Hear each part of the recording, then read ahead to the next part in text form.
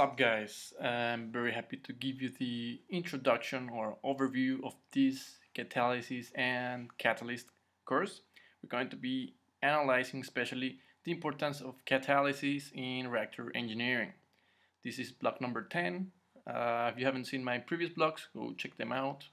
You can start from block 0 and it continues 1, 2, 3 and so on.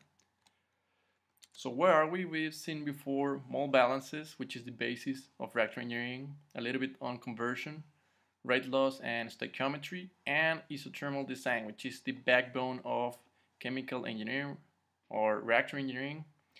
We've seen also how to get data on, say, the rate of law or rate of reactions. We've seen multiple reactions. We've seen also mechanisms of reactions. And we should see also these steady state heat effects. So once we've seen that, it's time to start with our chapter number 10, which is catalysis and catalytic reactors. Essentially, we're going to be analyzing and studying the importance of catalysis and catalyst in the industry. Once again, where are we? We've seen this one, this one, this one, and this one. We're going to be analyzing especially catalyst and where is it? This one here, design of chemical reactions. Especially, you know, catalysts are used in the packed bed reactors. So we are going to center on that specific. So once again, let me show you the content, the structure of the course. Section 1, you're going to see the basics on catalyst, the definition, heterogeneous versus homogeneous catalysis and catalyst. Catalyst properties and the classification. How do we classify them for the study? Then we continue with section number 2, which is the catalytic reactions. Essentially just the common industrial applications such as alkylation or halogenation, oxidation, etc. And how do we apply them or use them in the industry, such as huge ovens or thermal oxidizers, etc. Then we continue with section 3, which is the last, but is one of the most important ones.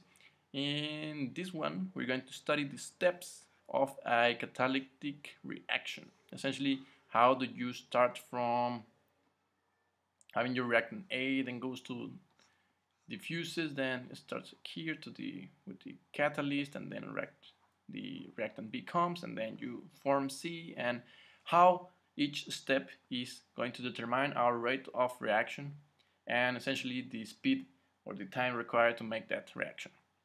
And then we're going to apply that theory to the example of cumene being transformed into propylene and benzene. So if you like the content, guys, stick with it because we're going to start with section number 1, catalyst, in the next video.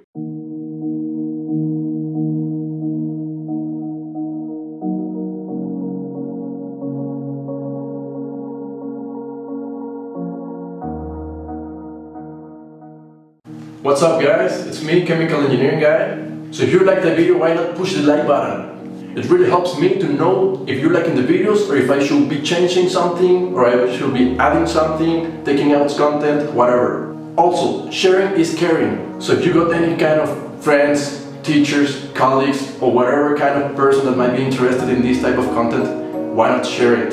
Sharing helps our community to grow faster in members and in content. If you want to keep track of my activity, videos, uploads, experiments, playlists, whatever content I'm getting on YouTube, be sure to click the subscribe button. Subscribing to the channel is totally free, guys. My dream is to create an online academy of chemical engineering, where everyone can access it in the world. Imagine a place in which the student, the teacher, and the engineer get the best of each other.